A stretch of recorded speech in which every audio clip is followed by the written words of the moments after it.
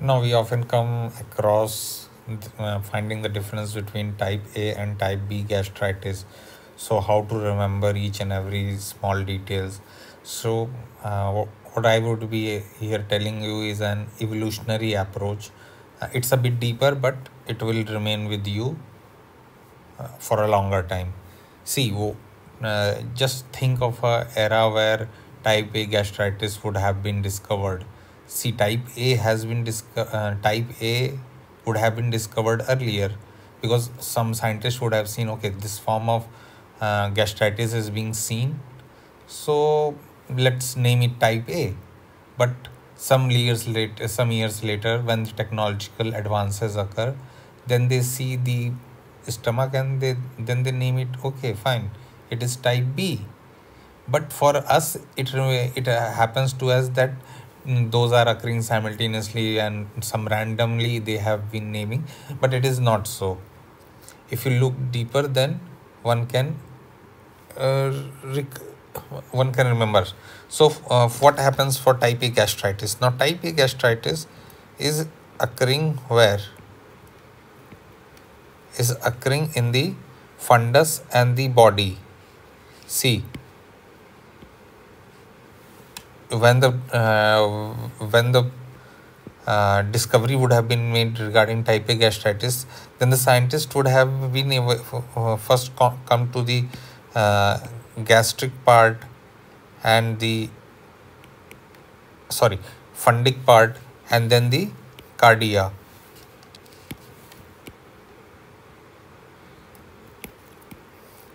So but they have not reached till here. So whatever their area of interest is, uh, this whole thing, this whole area is their area of interest. So now what they saw that it is having achlorhydria, that is there is no acid production. And then they would have seen that, okay, fine, in this type of person, when we see the blood, then there is increased gastrin secretion.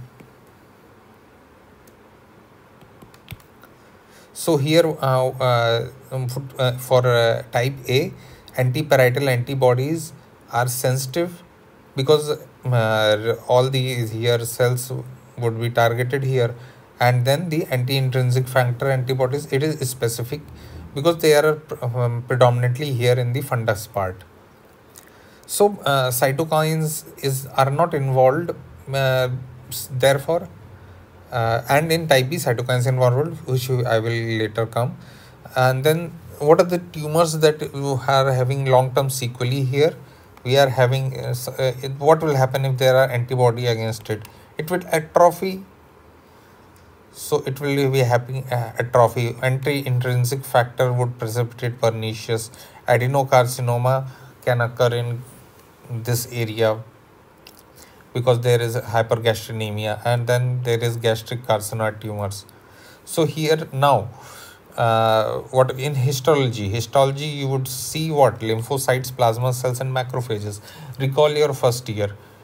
Have you been able to see the intraepithelial neutrophils or subepithelial plasma cells? It is not possible. In type A, we are working with primitive technology. So here we predominantly find lymphocyte, plasma cells and macrophages. We are not able to localize it or pinpoint it. Now, what are the association? Neuroendocrine. See, if something is getting atrophied here and then there is increased gastrin production, and obviously in gastrin there are some neurons involved, and also in carcinoid tumors it is associated with gastric carcinoid tumors, so neuroendocrine hyperplasia can occur. And autoimmune disease like thyroiditis, Graves' disease, because it is here associated with HLA-DR3 B8. So DR3 is basically for what? Diabetes mellitus we see. So we can associate type A. Now for type B, when we come, we see that first of all it is happening in poor. So one can assume that our society does not intentionally look for diseases of the poor, because they are not uh, providing them money, because they are not monetarily rich. More focus on is given on diseases occurring in rich. So on this, the later research would have been done. Now the scientists are able to go to the distal part, this antrum part. So here what we have, either here we had type B gastritis. Now scientists have moved from proximal part to the distal part. So, and what they found that it is basically antral predominant. And see, now the technology is there. See, many would have seen this kind of association, H. pylori, but no one would have drawn the definite conclusion that yeah, it is definitely related with increased acid production. Therefore, it would have not been researched. In type A, we are getting a different definite association. So, therefore, we can say that there is hypergastrinemia in each and every case.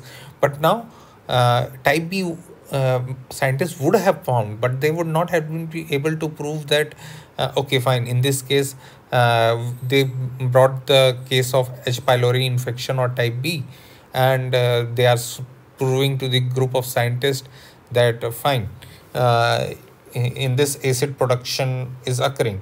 But some other scientists would have come and shown, see, acid production is normal here, and the vice versa.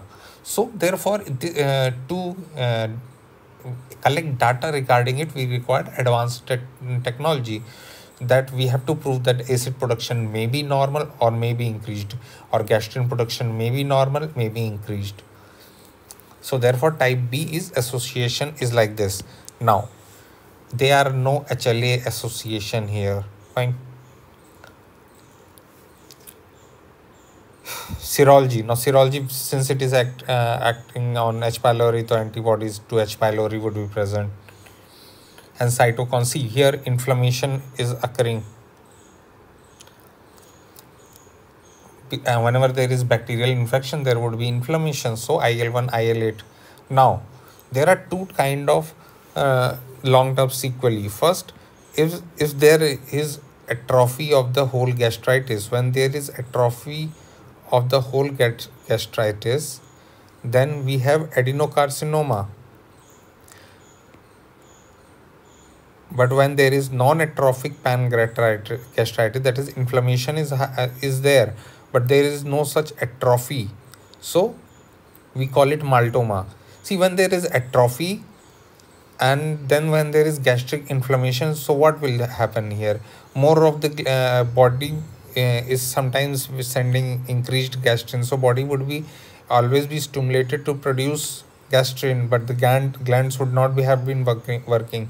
So here, therefore, long-term sequelae, you can remember that maltoma and adenocarcinoma.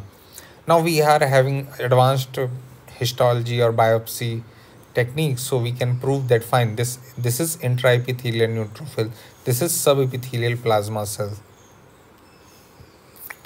Now, hyperplastic inflammatory polyps are associated, and low social poverty residents in rural areas, as we had discussed it earlier.